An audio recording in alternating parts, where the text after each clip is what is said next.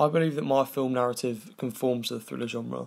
as it has elements of mystery, murder and drama, and this is seen across other films of the genre such as Seven and Zodiac and possibly Prisoners. I think sharing these elements with recognisable films makes my film quite desirable to my target audience. My characters are first introduced from the first scene, the interview in the attic, where Mills is presented as this nervous, on-edge character, whereas Taylor is very laid-back and relaxed.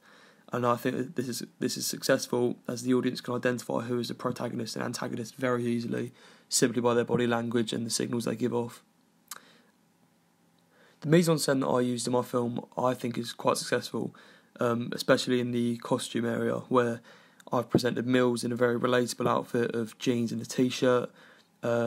making it very relatable for the audience, so they feel a little bit more uncomfortable maybe. And this is heavily juxtaposed with the dominant, more powerful costume of a suit and tie that Ryan Taylor is wearing. And this is something associated in society with power and dominance, and it's just a clear power difference between the two. I used a variety of camera shots across my trailer, but I believe that the match-on action shots I used at the start of the film were the most successful, due to them being very good in representing the body language that James Mills has given off, and it clearly identifies for the audience that he is very on edge and very nervous, and they instantly get this idea of, why is he so nervous? What has he done? Creating these enigma codes that, later might make a big part in the film. These enigma codes were created through the use of the recurring image of the dead body. The audience start to wonder who she is and what sort of role she plays in the film, as well as obviously the confused body language that both characters are showing in the first scene.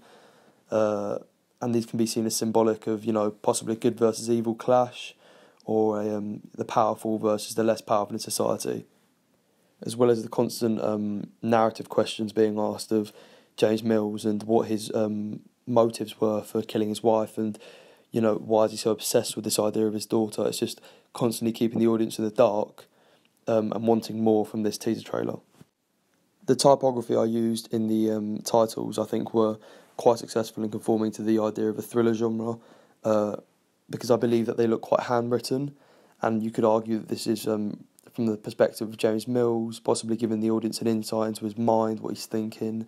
but also just making it more realistic and relatable to the audience rather than this fancy over-the-top font. I think makes it quite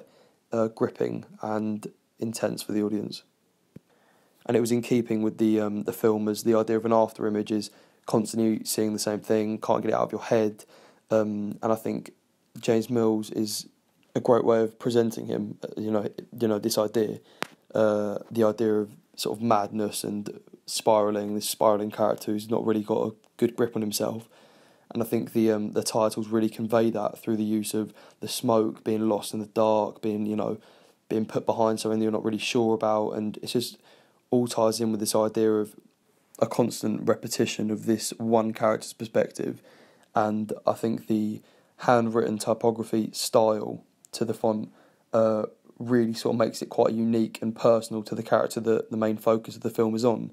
and obviously keeping the audience engaged at the same time, because these enigma codes start coming up as to who's written it, are they significant to the storyline, and just constantly wanting to know more is the idea of a thriller, and I think that this really helps conform to that.